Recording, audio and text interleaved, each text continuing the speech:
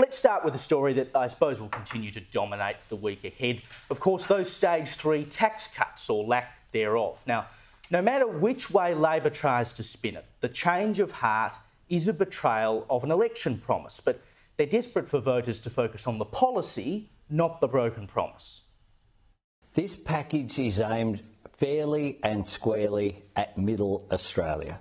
And when economic circumstances change, it would be irresponsible to not change economic policy. We've been upfront about that. You've said my word is my bond, and now you have to say, oh, sorry, I didn't really mean that. This is about putting people before politics, and we've made the right decision for the right reasons.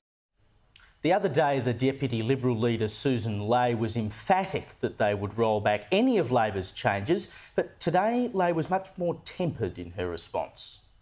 We've got to go through the fine print on this, Andrew, because you can't trust anything this government says. But have they got you if you don't pass on the $16? Or is it not to? We will look at whatever comes in front of us. Paul, I think this ultimately comes down to the politics of whether or not they can sell to what Labor would call the average voter, that the $804 or whatever they're going to get is worth the broken promise. Does the broken promise actually hurt the government in any way? With the million people who were expecting more money, it's going to be more potent. That's important because this government doesn't have the same first-term backbench that Tony Abbott had or that John Howard had. They both had 90 plus seats in the parliament, which meant the inevitable gravitational change that happens between election 1, when you get the job, and the correction at 2. And some examples of that, forgive me reading here some of the notes that I made last week. In Higgins, their electorate is 31% higher than the mean income. They've got 27% professionals and 15% managers, big chunk of people who would be affected by this. In Bennelong, they're 17% higher. They've got 38% professionals, 15% managers. In Reid, it's 19% above the median income at 34 and 36% of professionals and managers. And in Tangi in Western Australia, it's 31% professionals, 13% managers. So the reality is that the 4D chess of politics here is that the best case scenario Labor would be looking at here is to say, OK, if this is the issue that's going to break us up with people, where's it going to break us up?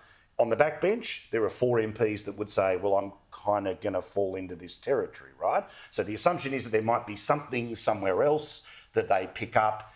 Otherwise, they're pretty confident about the idea that because of things like the Teals, the Libs would never get to a position where they'd be able to form a minority government. So we hope to hold on to the middle or maybe even win a seat like Lindsay in Western Sydney where the numbers are a little more favourable. So how important the promise is obviously dependent on where you sit in all of this. However, the Liberal Party has one option and one option only here, and it's to do exactly what Labor did on stage 3 multiple times, which is we'll always vote for a tax cut. So, yes, we'll pass this through the Senate. We'll try to amend it in the lower house. So you've got the footage of all those Labor MPs and Teal MPs voting for bracket creep. You do exactly the same thing in the Senate, and then you come out of this saying you got your money, we'll go in on the broken promise, and we promise to give the money to the people who had banked on the money coming. Yeah, well, I mean, you can't end up in a position where you are essentially looking, Caroline, like you're not supporting tax cuts. I mean, the tax cuts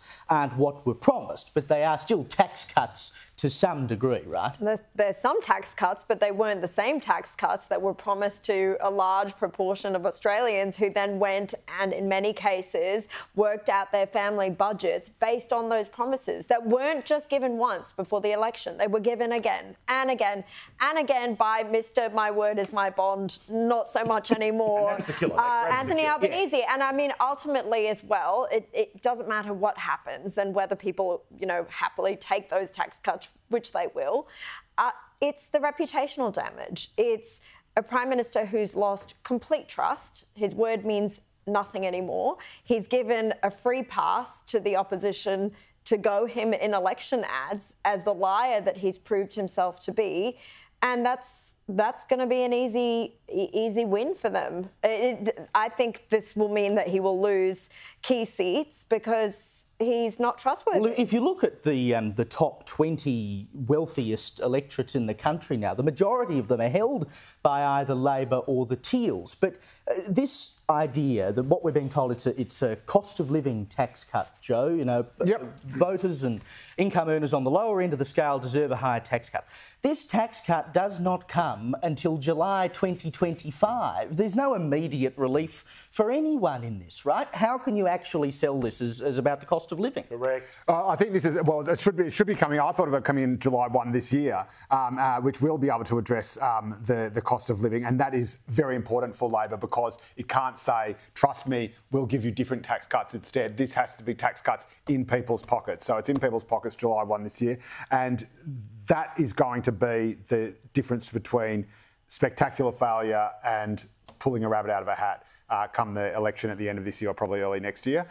The other saving grace, ironically, for Anthony Albanese will be that people hold politicians generally in such low regard in the first place. True. And I know That's sad. no one likes Not broken. interrupted. I have plenty to say. No one likes broken promises, obviously. But again, when I talk to people about it, say, "Aren't you worried that the PM lied?" And they go, "Oh, they're all liars, mate. You know, they're all liars." So all people trust from politicians is what they've got in their hot little hand. They will have something in their hot little hand before the next election, so they won't have to take anyone's word for it. So the lack of my word is my bond isn't a big problem. And again, the Libs will go to town attacking him and attacking him for being dishonest, but when push comes to shove, they'll say, right, well, you're backing it in, aren't you? Or are you saying that you're actually going to reach in and take away that money that people are already getting and giving it to someone on an income of $200,000 a year? So that is so it's ugly and it's brutal, but that is the position, the sort of knock-down, drag-out position that Labor has set itself up for. And I've got to say, I would rather they had not done this, but having done it, it looks like a pretty good election-winning fight. But why not, Evelyn? Given that they've got a large surplus sitting there, mind you, thanks to resources, which the government doesn't want to talk so much about. They've got a large surplus there. Why could they not have just delivered the stage 3 tax cuts in full and given an extra sweetener to income earners on the lower end of the scale? I mean, wouldn't that have made everyone happy? You'd think so, and you'd think that they'd want to please a voter base considering that they have lost so much trust with the public. I mean, they lost it during The Voice, they spent $500 million on something that failed, and the government Labor are committing self-harm at this point in time. So you'd think that they'd do anything to redeem their image. I mean, Joe, you said all politicians liars. I actually totally agree with that. However, that being said, some are bigger liars than others, and it seems that there are some politicians who promise a lot more and don't deliver than others. But I think the important thing out of this is the government doesn't make money, it takes money. And if the government didn't waste as much money as they wouldn't need to take so much from the people. Correct. And so I think we need to start asking, what is the government doing with the money? Why is it being wasted? Why are they having to take from us? Because in my opinion, modern taxation is almost theft. They rob us. 40% All taxation is theft, if you ask me. 40% of the year we work to put money in the government's pocket. That's the reality of it. And at the moment, 60% of an income is not enough to keep a family afloat. And so whatever government and whatever politician is going to promise something, follow through with it and make the cost of living for everyday Australians bearable and doable, that's who's going to win. And that's what they should be focusing on. And if you look at the income tax receipts for the federal government, I mean, in October 2019, it was something like $56 billion they were generating out of income tax. Now, or October 2023, it was 91, and that is the result of bracket creep. Yep. You know, people naturally have wages going up, the government makes more and more money, then they go, oh, well, here's a little bit of a tax cut. We go, yippee, but they're already getting more money out of us. Going back to the broken promises, Paul, you wanted to tee off. My simple point was this, right, is that, you know, after the 2019 election, after every election, political parties, they do reviews. They turn around and look back, how could we have won, where did we lose, what do we have to do next time? 2019's Labor Party election review, apart from other things, basically sort of concluded, hey, this sort of daggy-dag connection that Morrison has to the electorate, we need to break this down. We need to, frankly, turn him into yet another politician. Mm-hmm. The problem for any Prime Minister is that once you become as bad as everyone else, there's nothing special about your Prime Ministership.